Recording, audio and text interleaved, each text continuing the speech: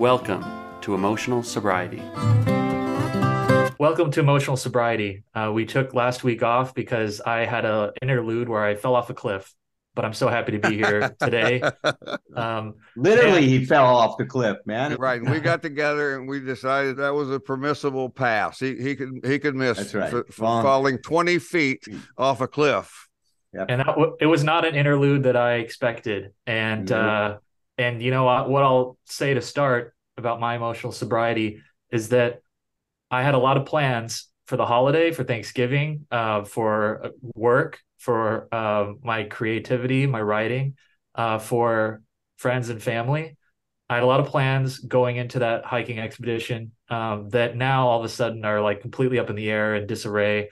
And some of the first thoughts I had just crumpled onto some rocks with blood spraying out of my face was just disappointment in how I wasn't going to be there for certain people and I wasn't going to be able to enjoy like basically like the best laid plans just completely eviscerated. And I think like emotional sobriety is about facing what is, being in alignment with reality, accepting as a given that there will be disappointments and kind of like readjusting to the best attitude possible in light of things not working out the way that you had expected them to be. And I'm in the middle of that right now. I've definitely had like most of my attention's just been occupied with like trying to get better. You know, there's a lot of pain. There's been surgeries. It's been just havoc in the day to day. So it's somewhat easy, I guess, at this point. I'm guessing there's going to be more later of just like more of that disappointment, more of that like resenting myself for not having better footwork or for not appreciating the danger of climbing around on some rocks on a casual hike. But life isn't something that you can plan and expect to a certainty. And this is what I'm facing right now. And so I figure with you guys now on the podcast, I'm in the right place to unpack some of this stuff. So how about you guys? How you guys doing? Well, let me before we go to us guys, I just want to say, right in the middle of that, you gave one of the best descriptions and explanations and definitions for emotional sobriety that I've ever heard. And there's all a number of ways of doing that. But when you listen back, when you're editing, when you find that thing, I was going to say you take that out, you wrap it up and hold on to that, because that was a beautiful description of what emotional sobriety is. And then you got into the ways that you still can beat yourself up, and we will know that there are listeners who also heard that, and we will address that before the end of this podcast, because I have that sign on my wall that says the essential rule is never judge an earlier version of yourself by what you know today. And you simply were having a nice time. You made a mistake. You're not doing anything to the rest of us. And you told me that very thing recently when I was feeling guilty about being gone because I had cancer. Thank you. Yeah. And I'll just jump in and just say when we decided that challenges was the thing, it's patience for me. This has been a long ordeal of my recovery from this cancer treatment. I'm doing better. The truth is, I'm doing better. My energy is better. I'm getting, I'm doing everything right, and they're telling me I'm coming along just fine. I've got some scans now that say the first scans say there's no sign of cancer. One of the things I try to remember when I'm bitching and moaning about the treatment, is the alternative would be I would have cancer. And so I need to remember that this is, and I tell this to people about recovery all the time. Don't choose to do something and then act like you're being forced to do it. Because with recovery, we do that all the time. We act like somebody's making us not drink or making us do this or that, and go like, it's your choice. We may be laying out some guidelines here for you, but you're choosing it. And so in this case, I need to remind myself that I choose this, and I do still choose this because otherwise I would die of cancer. So the truth is, it's going great for me. I know I'm historically an extremely impatient person, and I'm really challenged with that. And we'll talk about, I'd love to talk with you guys about some of that while we're talking today, because patience is a big challenge for me. Wow, fantastic, you guys. I mean, look, that is the theme of this show today, is what are the challenges we've been facing in our personal lives, and how are we applying some of these principles that we've been talking about and teaching and trying to integrate into our own lives. And, you know, the theme comes back that you started with a long time ago, Tom, and that's practice. And we are getting a lot of opportunities here, individually and collectively, to practice. So I don't ever want you to say that word again. I don't ever want you to mention practice again. I think you evoke some kind of God of emotional sobriety that said, okay, well, Tom was saying practice. Let's give these guys some opportunities to work. You think that might be the source of the curse? I think that might happen. So I next time I meet, I'm going to bring Sage into the room with us and try to get rid of some of these evil spirits. But you know, they're not evil spirits. They're life. I mean, is you know, and the big tendency that I have is when stuff happens, like in my life, the divorce and the other issues that I've been confronting in terms of dealing with that whole scene that's gone down for me, is the first thing is just so hard to wrap my head around the reality of it. It's like I felt like I was in shock. Like, how is this happening? How is this possible? And then I say, well, how is it not possible? I mean, you know, it's like, it's the other side of that equation, you know. It's life does happen.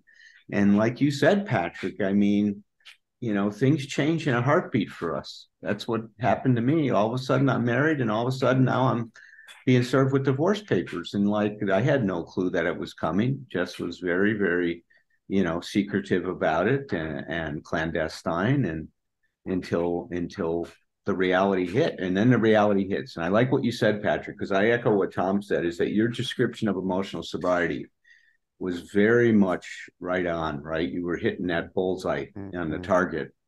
Because when you said that, it's really the kind of relationship we have with reality. And that's what it really is like, are we having an appropriate and honest relationship with reality? And while that sounds so simple, it's so difficult. Yes. I mean, it is so challenging to accept the things that I don't. You know, God grant me serenity to accept the things I don't want to accept. I mean, right? And the ability, you know, that's the challenge I have in this whole situation I'm facing. And I feel myself gradually wrapping my head around the reality. And it's taking some time. And with that shift, one of the things I'm experiencing personally is I'm no longer trying to change like Jess's mind about things. I'm no longer trying to point out where she's wrong and what, you know, she should be doing to protect the girls from the pain they're in. I realize, you know, I'm surrendering. That's out of my control, and my trying to control that and to try to manipulate that is not serving any purpose. If anything, it's just throwing more gasoline on the fire. For me, it just keeps the conflict going. And I've backed off now for about the last 3.5 weeks, and it's better. You know, I'm not so sure what it means for her, but what it means for me is there's a lot less conflict around the family and around the girls, and the girls seem to be enjoying that there's not as much tension. In fact, very little when we're together. So that's a real plus at this particular point in time. And one of the things that I'm really practicing is keeping my mouth shut, especially when I know I'm right. That is, I want to speak to that, because that's what I was making notes about. What you just said is such a huge thing for us to take out and generalize and put into the principles here. And that is the right, what's right and what works, and what does not work. And so what you described before you even said the word right, no matter how right you felt about what you were saying, and I'm not saying, I'm not even saying you were claiming objective rightness. It was just how strongly you felt about you were right about it. You came to observe that that you're initiating those conversations was creating more problems. It was creating turmoil, was contributing to things not resolving, and you stopped doing it based on the fact that it didn't work, regardless of how right you feel or how right you are. And that is a tough let go. Oh my God. That's tough on our egos, our self-esteem. That's a tough one, but boy, that is so important. Well, it is. And, it's back to that, experience that each of us have in our own ways. You talked about it. You have to surrender to the reality of the experience you're going through. Yeah. I mean, that's part of it. And that's what you described, Tom, is that you just said, my God, this is what I'm doing. And I'm choosing to do this treatment, and whatever the side effects are and the consequences are, I'd rather be doing that and giving myself a chance to extend my life than not. And that surrender portion of acceptance becomes such a critical moment. But I'll tell you, man, it's almost like you got to wrap me in chains and drag me to acceptance. I don't go easily. I mean, I fight, man. I fight ever to the last moment. My God, I just, especially with the Marine Corps background in me, my God, I'm going to take that hill no matter what, right? How many casualties? We're going to take it. It's like it doesn't serve me in this situation. Alan, I always have that guy on my committee that just is surrendering and then just comes running back in the door and goes, but just a couple of more points. Yes, I got that guy too. Get him out of here. I got that guy too. We'll surrender. But wait, before I do. Yeah. Just one more thing I need to say. I am going to shut up. But that's right. I'll back off. Well, in a minute.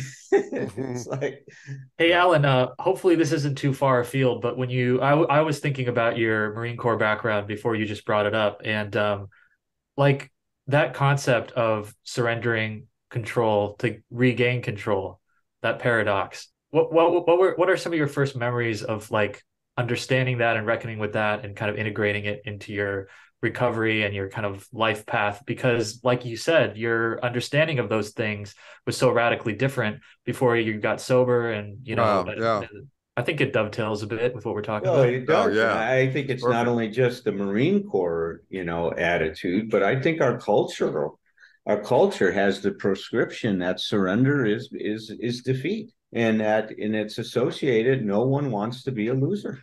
And that's kind of where it goes. I mean, I don't want to be a loser. I mean, that was drilled into me. And so for some reason, surrender meant I was a big loser. And so for me, being a winner meant winning all the time. I mean, and that's such a ridiculous talk about unreasonable expectations and expectations that set me in an adversarial relationship with life, with my relationships, with myself. I mean, it's a huge one. And it took a while. It still is. Look at Patrick. I get that at certain levels, but I'm getting it at deeper levels. I mean, as we say, this is one of these things is that it's the good news and the bad news. I mean, the bad news is the work continues to go on and on and on. And it has to go on and at deeper and deeper levels for us to evolve and develop the kind of maturity that we want, in terms of being able to transcend our overdependence on environmental support and learn how to finally be more self-supporting. And once again, that doesn't mean being an island unto myself. It means taking responsibility for me reaching out to you, Patrick, and saying, hey, man, I need to talk. I'm going through a tough time today, instead of hoping that my friend will just reach out to me when I'm in a bad place. And my friends do. I'm not saying that doesn't happen. I've got a lot of wonderful friends that do when they can. But ultimately, it's my responsibility to reach out for that support. So, I think that's what we're talking about here, is that the good news is that as we do this work, we do get to a deeper and deeper level. Ernie Larson even liked to call it stage 3 recovery. I see emotional sobriety as kind of the umbrella that stage 1, stage 2, and stage 3 recovery occur under. That's a great way to look at it. I really do. I think that those are they're nested within this big umbrella that we're building. It's building all the time. We're adding to. It's not moving from one. It's not moving from stage 1 to stage 2 to stage 3. No. It's adding stage 2 to stage 3. Stage 3. We are. Listen, before we go further, I was able to mine a nutshell out of what you just said, and one of the things I've been working with my nutshells lately, and it's like these little one-liners that hopefully have some wisdom in them. And one of the things about it is they usually clarify something. And this one was great, and this you came really close to just saying it exactly. Surrender does not necessarily mean defeat. Now, see, because a lot of times in our world, our language gets these words that become synonymous, and language itself creates the problem. If surrender equals defeat, then I'm not going to surrender. But if I can be reminded, no, surrender does not necessarily mean defeat. And in the cases we're talking about, surrender takes us toward winning, not losing. It's funny. I think about our podcast sometimes in the context of the social media landscape and the influencer landscape, and of course, which parse winners and losers. And there's an aspect of you're shilling content, and you want to provide these kind of aspirational avenues for people, like how can I watch or consume this thing and be a winner, right? And like sometimes, and especially now, having fallen on my ass literally, I get doubtful about like, well, what's this thing now that I can give to people that they're going to want? What's the carrot that's going to want to entice people to follow us on our journeys when I just kind of like royally took a spill. But I suppose, by the way, being real, being authentic, that's part of the answer to the question. That's what comes from you and from your experience. Right on. Yeah. And one of my favorite ever Tom isms is anybody could have a good day on a good day. And I was doing pretty good, right up until the fall. I've had a recent breakup that's taken a toll on me, but like as far as my work ethic and my physical fitness and my emotional mental fitness, I'd been on it, and now those things are kind of, let's just say, they're in distress, but like if there's some way that I could communicate to people that like we're all about meeting life where it is and really just dealing with it as it comes, life on life's terms, like you guys always say.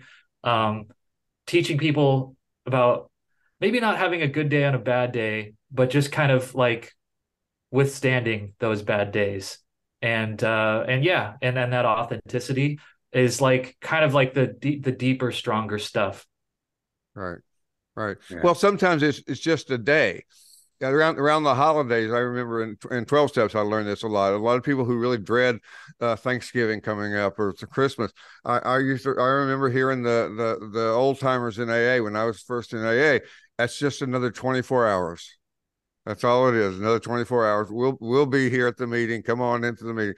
And I love the idea because again, what we look at is the reason we are in pain a lot of times is because of the meaning we attach to everything. We can't just snap our fingers and all of a sudden not have meaning attached to Thanksgiving or Christmas, but we can address it. We can look at it and realize, we can say it's just another day, and I can lower. And what Allen and I talk about all the time is lowering the power of lowered expectations, bringing those expectations down. It's like I'm still eating out of a tube, so my expectations for Thanksgiving dinner are way low. You know, it's like so the idea is somebody says, you want to come to Thanksgiving dinner? I say, hell no, I don't want to come to Thanksgiving dinner, and so but I'm used to it. I'm ready. I think there's football on Thanksgiving. So I'll be okay. But in your case, it's like, yeah, understanding that some days are just days and you just got to do what you got to do. And what you're doing, as I am doing, as Allen is doing, every day we get up, we're healing a little bit more. The message we get, I know you guys get the same message from people, as I get from people, is whether I can feel it in the moment or not, I am moving in the direction of being better. I am moving in the direction of healing. My wife always reminds me, don't measure from day to day, measure by weeks. I mean, look at yourself a week ago or even a month ago. How are you doing? And you can really start to see growth that way, because one of the ways that I learned that I can really make things hard for me is I'm measuring, and you talked about some of this last episode, Allen. If we're measuring today by yesterday, that's not a fair way to measure it. Not at all. Not at all. No, because there's a lot of two steps forward and one step back kind of things, and we're all going to experience those kinds of things. No, and we are. And I think that that's what I'm hoping that our listeners are going to appreciate, is that, we're all going to experience unexpected things in our life. Life is going to present us and face us with many challenges. And it's not those challenges that define us. What defines us is our response to them, right? Yes. How we respond to them. And there's a big difference between being able to respond, which in, Gestalt therapy, we call being responsible, having the ability to respond, right? Versus reacting to them. And for me, when I'm not emotionally sober, I'm in a very reactive mode. There's no thoughtfulness going on. I'm reacting. I'm automatic. I'm anxious. I'm depressed. I'm whatever. And anything that comes out of that space is going to be very reactive. So this has been very interesting. One of the other things that's happened in this challenge that I've had is, we've talked a lot about the betrayal that I've experienced in a lot of different ways with this whole thing. But our dear friend, Tom, John Amodeo, in his book, Love and Betrayal, which, I've read, I had a session with John, by the way, too. I mean, to help me with some of this stuff based on, just how well he understands this stuff.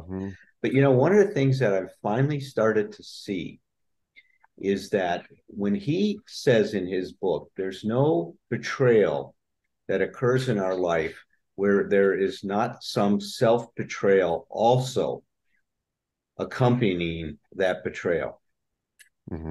And, for a while I was thinking, well, how is that? And I started to see it can be very subtle at times. It's like, like in my relationship with Jess, I remember years ago going to her and saying, I just feel like something's changing between us, that you're just not that into me anymore. And that maybe you've changed your mind about wanting to be married to me and stuff like that. And she would reassure me and she'd say, no, that's not how I'm feeling. That's your insecurity. And so I started to look at my insecurity. God, yeah, maybe that's what this is. It's just my projection onto her and what's going on. But everything is not a projection. Sometimes a cigar is a cigar, right? It's not some symbol of something else.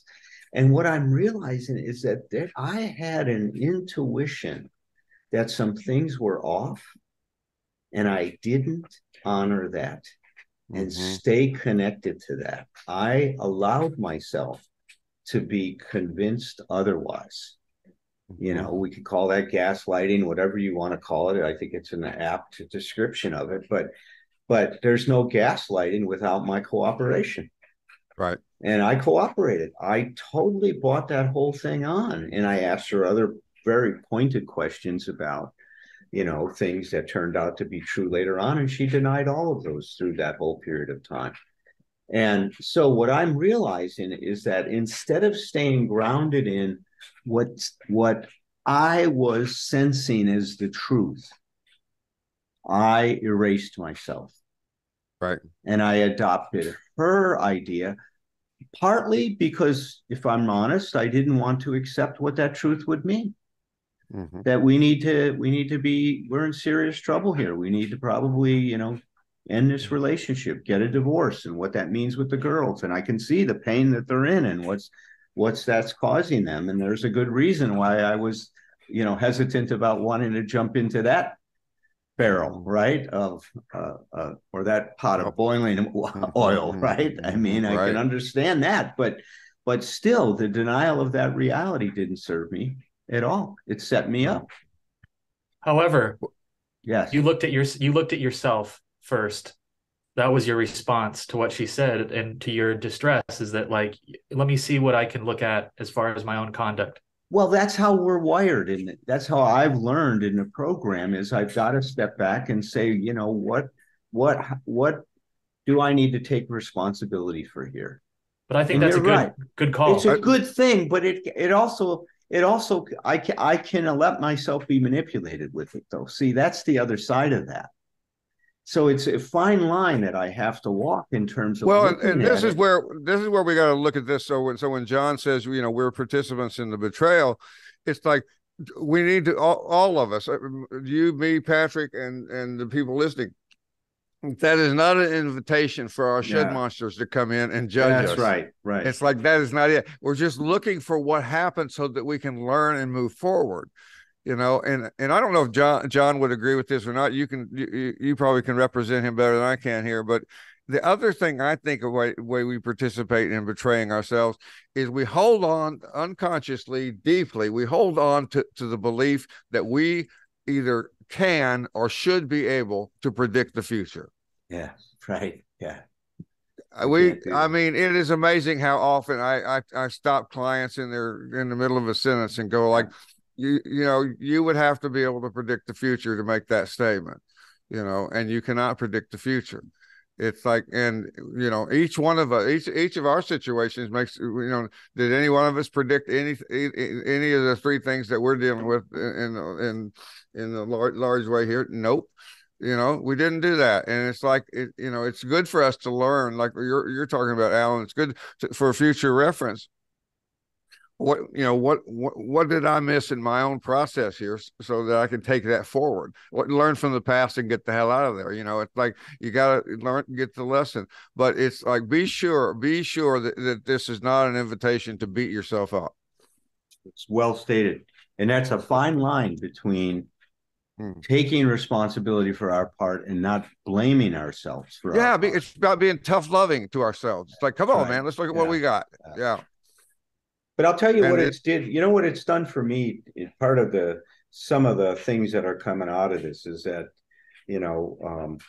Dr. Miller, the one of the therapists I'm working with to help me through this situation, he says, look, Al, the pain that you're going through is not optional at this point in time. He says, you're embracing it, you're grieving, you're allowing yourself to cry when you need to, you're expressing yourself. He says, these are all great things. He says, but we want to make sure that the suffering is going to lead to some emotional wisdom for you.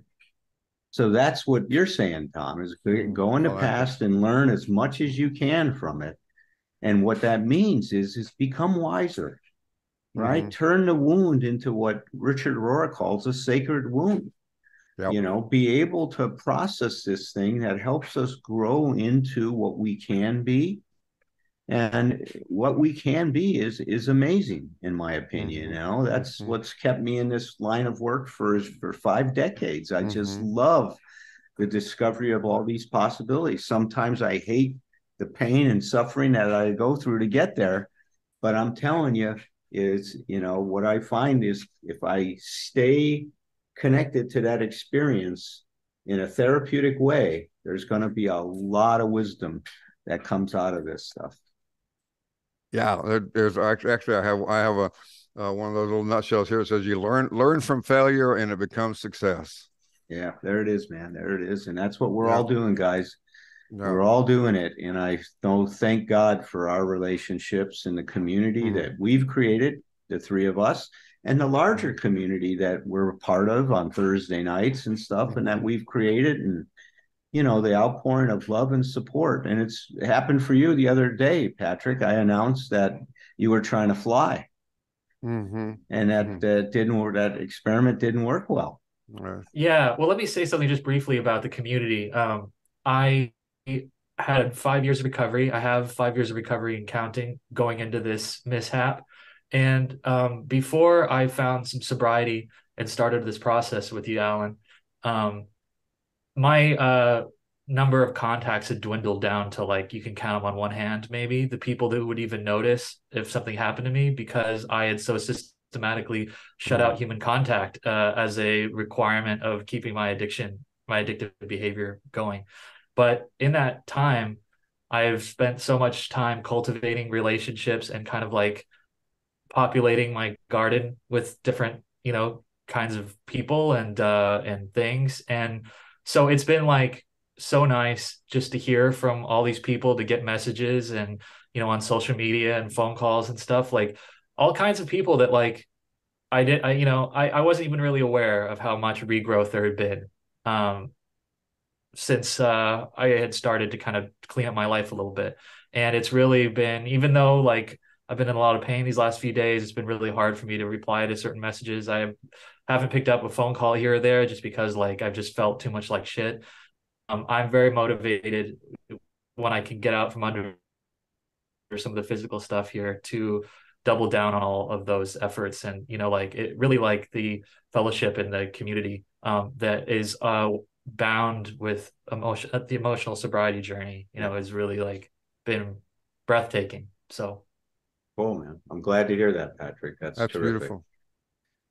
Well, listen, you guys, I do have a hard stop here in a couple minutes, so I'm not going to see you guys before Thursday.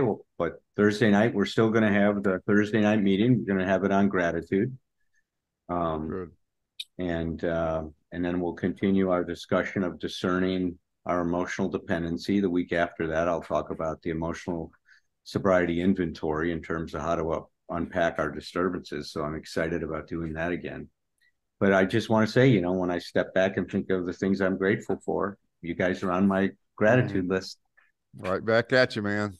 You guys too. You guys have been such a big help since I had this injury, and thank you so much. I love you very much.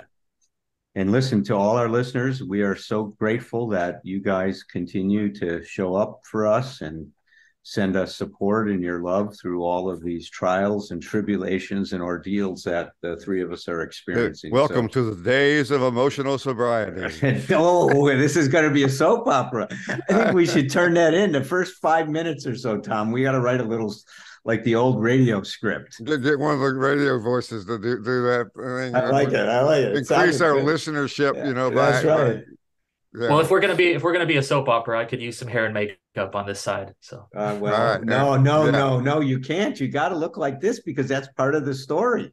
Oh, right. Yeah. I could be like the amnesia episode. This is like I wake up and I'm somebody else. Yeah. That's right. It's almost. Oh, like you have to have amnesia. Yes, of course. Got to. Emotional what? yeah.